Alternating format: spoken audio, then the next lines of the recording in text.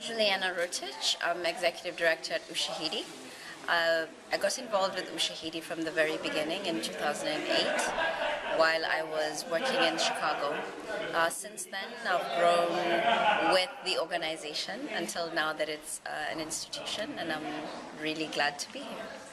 My name is Eric Hirschman. I'm one of the co-founders of Ushahidi. I got involved with Ushahidi because things were happening in Kenya and we had to figure out what we could do, and figured out we could use a little bit of technology to help things hopefully get better. Hi, my name is David. I'm the Director of Technology at Ushahidi. And I guess how I got started with Ushahidi is being one of the being one of the co-founders meant that I was actually there when we started in 2008. And this was around post-election violence in Kenya, and it was basically a way for us to get reports into the system, and it's something we created to do just that from people out there. And since then, we have a huge team of 20-something odd people, great, fantastic team. So it's amazing that this thing we started 5 years ago is now something that's being used around the world in so many languages, in so many countries, and it's really a testament to the fantastic community and our team and everyone's effort. I'm Alan Gunn. I'm the Executive Director of Aspiration in San Francisco. I like to think of myself as Ushahidi's biggest fanboy. I've had the privilege of running Ushahidi's annual staff retreat for the last 4 years, and I'm really impressed with how this project is growing and creating a bigger impact every year. Can't wait to see what 2013 holds, and I can't tell you how inspired I am by this team. Hi, my name's Angie. I'm a developer with Ushahidi. I started off as an intern at the IHUB in 2010, and that's how, I managed to get involved in some of the Ushahidi projects, like the referendum in 2010. So I just basically started volunteering between that time while I was still in school, and once I was finished, they gave me a job as an intern before I joined the team. I'm Brandon Rossage. I'm a designer at Ushahidi. Live in Texas, and discovered Ushahidi, ran into Ushahidi as a journalist and as a web designer.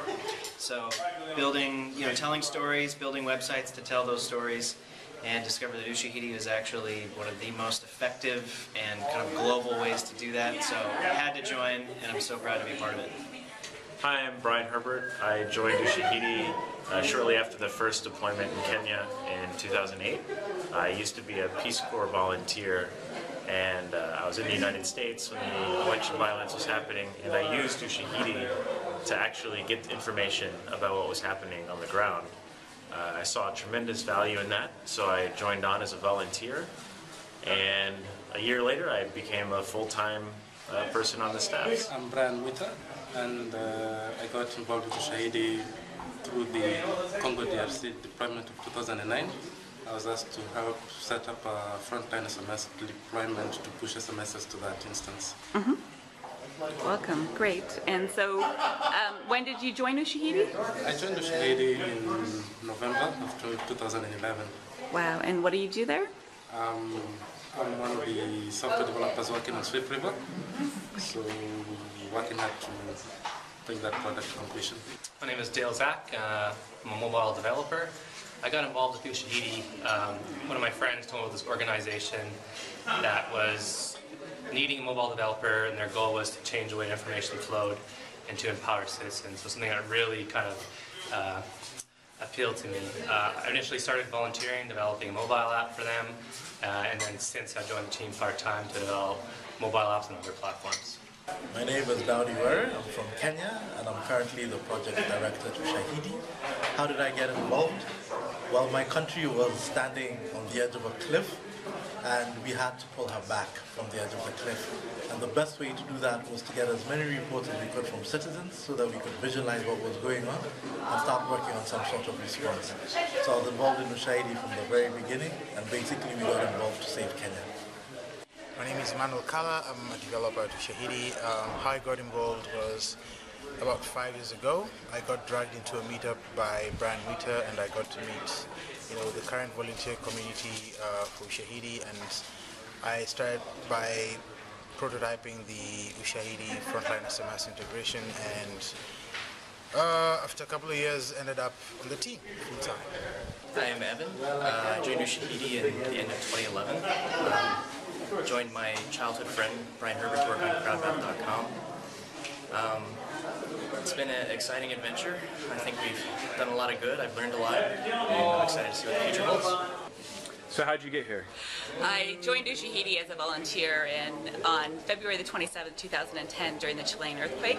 I kept volunteering after PAC report in Pakistan floods and kept writing about them and presenting about them and talking about community mentorship, and finally they just hired me. So that's how I joined Ushahidi. Why'd you keep volunteering? Pardon me? Why'd you keep volunteering? Because I believe in the idea of tech for social good, and if we could just figure out that signal to noise and manage information and help somebody around the world, that's a real powerful global connection. I'm Henriado. I got involved in Ushahidi about 4 years ago after volunteering for it for some time. What kind of volunteering did you do? I did a bit of code writing and architecture during the early days of Ushahidi 2.x. 2.x?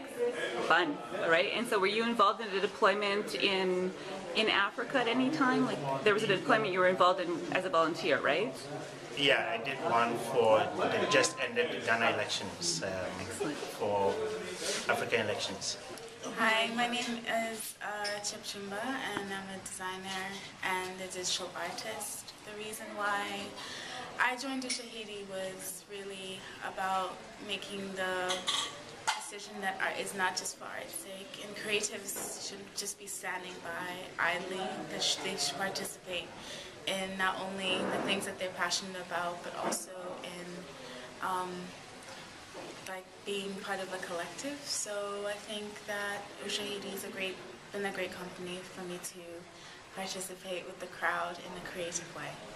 I'm Jonathan Schuler, and I started doing stuff with Ushahidi just after the stuff with Haiti started breaking up, and Eric gave me a call and asked if I could go up to Boston and Atlanta and DC in the course of a day or 2 days and do some video work, just kind of on the side. I had another job at the time, and I said yes, and that kind of turned into more work, which turned into kind of going freelance, and then recently I've been asked to help project manage some hardware stuff for the organization, so that's been really fun.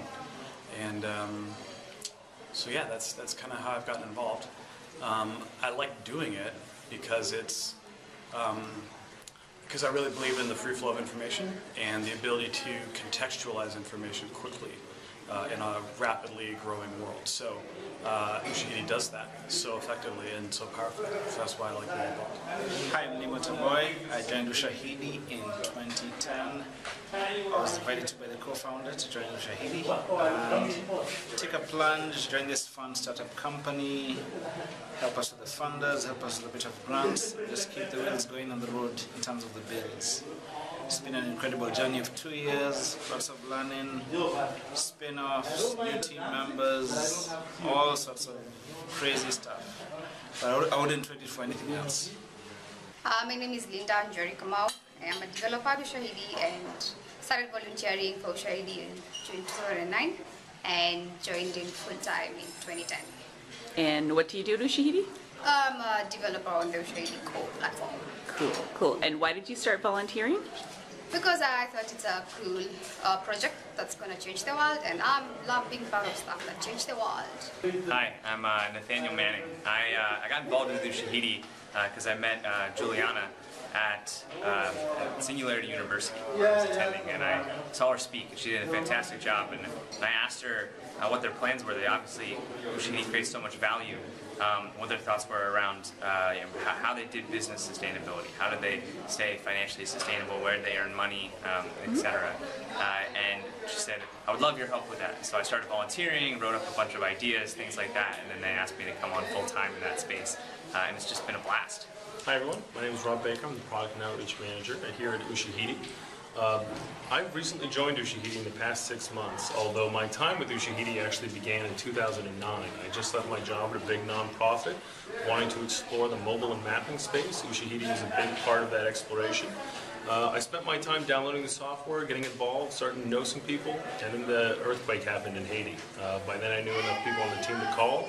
I did that and spent the next 6 months in Haiti or in the Situation Room responding to that, my introduction to crisis mapping, my introduction to Ushahidi, and the rest is kind of history. Since then, I've worked on dozens of deployments all around the world, now for some of our clients, but also with just people doing everything from bike advocacy to just agricultural work, working with civil society, and all the rest. And it's just been a great adventure.